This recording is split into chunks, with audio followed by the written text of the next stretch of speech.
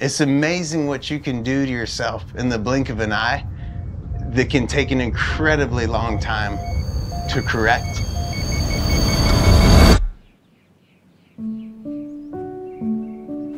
I'd been a healthy human being growing up, and all of a sudden, I literally couldn't wipe my own ass. The hickory clubs gave me something to look forward to.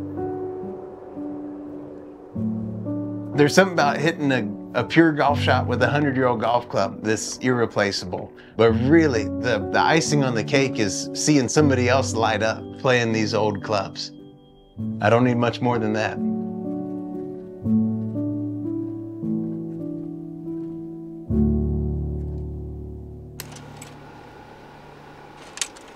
I'm originally from Jacksonville, North Carolina. The goal of every day was to get down to the beach. I just like being outside better than inside, and that might be the simplest way to put it. Fishing, camping, playing golf. I still ride dirt bikes. So I went up to NC State golf management program, and I said, where do you do the internships? They said, anywhere you want where there's a golf professional. And I said, even the West Coast? And they said, yeah, the West Coast. And to me, the light bulb's going off, surfing, surfing, surfing. It was magical. And I think everybody that's been to Bannon feels that way to some extent. My first week there, working at Pacific Dunes, I stopped in the Bannon Dunes golf shop to say hey, and I said, who's that girl with hippie hair? Chelsea is from here in Nakusa. It was getting about 3 months till she needed to come here to Sand Valley to help open the place. I said, do you think they would have a spot for me? Her jaw hit the ground. She couldn't believe that I would think about moving away from the water, but that's how much she means to me.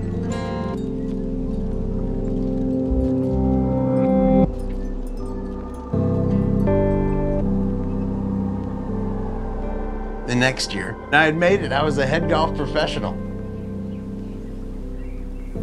We were running a nice hard stretch of work, and I got half a day off, and this was the 10th of May. And things got real quick.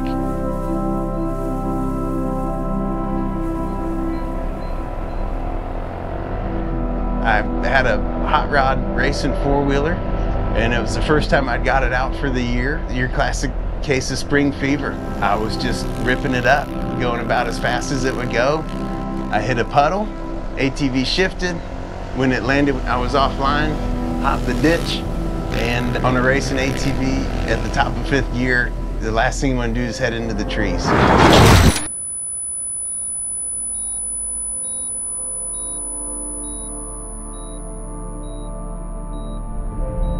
I'm laying on my back, tons of adrenaline pumping. I even got up. And that's when I started to notice some things were pretty severely wrong. I had some friends, they pleaded that I go seek medical attention. I politely and then probably impolitely declined. My biggest worry was I got to work on time tomorrow. The last thing I wanted to do is leave my teammates stranded. I just felt like I needed to get home, shake this off, get back to real life. And that was an interesting evening. By the morning, we just knew that something needed to happen. So we go to the urgent care place, and the doctor picked my arms up like this. He goes, keep them there. And he'd take his hands away. And there was nothing I could do. They just fall right down. He said, you're wasting precious time right now. You gotta go. It's never a good feeling when you can kind of feel like the frantic nature of the nurses and doctors looking at you. It became apparent I was going to need surgery. I had a full femoral fracture, so your hip comes out of your pelvis and then makes a 90 degree, goes down to your knee. And it's actually the thickest bone in your body. I broke it on a 90 degree. I had fractured my C5 vertebrae in my neck. Had a little fracture in this shoulder up at the top, so neither arm really was working. That's when reality actually started to sit in. I had to learn how to walk again. I had to eat with my left hand, which is funny because that was the broken one, but this one was not cooperating. And going to the bathroom, the simplest of things, everything had to kind of come back from scratch.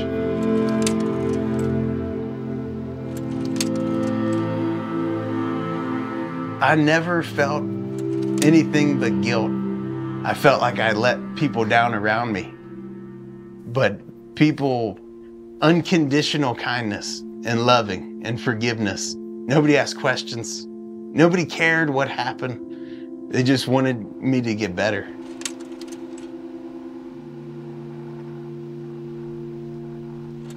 When I left the hospital, they asked if they minded if they used me as a case study, because they said it was a miracle I didn't die, and then a secondary miracle, I was millimeters away from becoming paralyzed. Oddly enough, most of my emotions were relatively positive. From here, every day, every moment was a success story.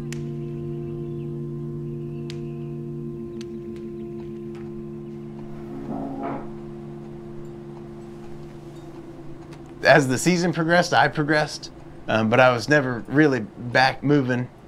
I was pretty useless, really.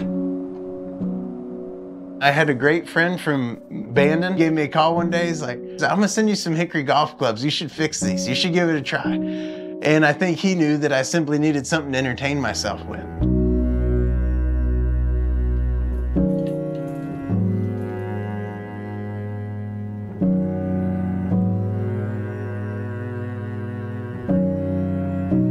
You just can't find hickory like it was in the late 1800s or early 1900s. You can heat up the shafts and put them in a jig and apply pressure in certain ways and let the heat reset the grain of the wood. Sanding and sealing the shaft because you want it to be watertight. A lot of them have negative bounce or a sharp leading edge. You can bend them a couple degrees. So I'd say I'm not building the clubs, I'm restoring them for modern play.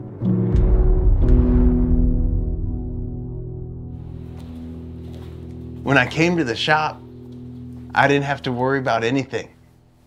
It all drifted away and it gave me a simple task to get excited about. And that was really the trick, setting my sights on a new goal, not just getting better, but when can I restore a whole set of hickories for myself? When can I walk one golf hole? When can I walk 18? All of a sudden, it's these clubs that I was just tinkering with, and now I can go hit them. That was the birth of hickory revival.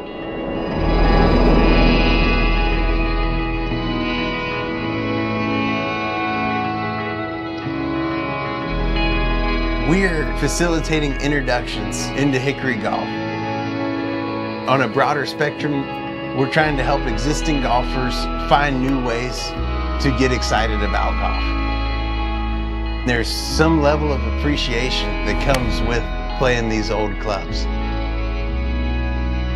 What keeps me motivated to continue working is give you a little rundown about the club and some of the history and maybe some quick tips to help you enjoy your round a little better. It makes it easy to put the time in the shop because I know I can look forward to that. And I love my shop time, but really the icing on the cake is seeing somebody else light up.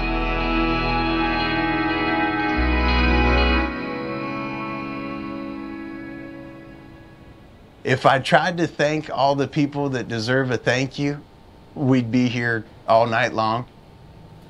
At this point, I just try and pay back the world around me. I will never take it for granted. I can promise that.